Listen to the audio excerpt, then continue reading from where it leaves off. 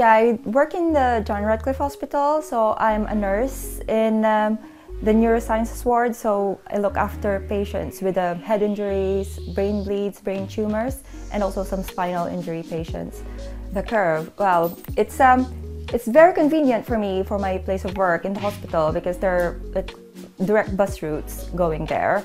I don't drive, I don't own a car, so it's very direct. It just stops right in front of my building where I work. And also the shopping, I guess it's just outside. You just have like a few minutes walk and you can buy the things that you need to buy. And yeah, it's quite central in Oxford. It's it's going to the city. There's lots of bus routes as well. Having your own place, having your own home, living in a shared accommodation for years and years, takes a toll on you because we really don't have a lot of privacy in that way.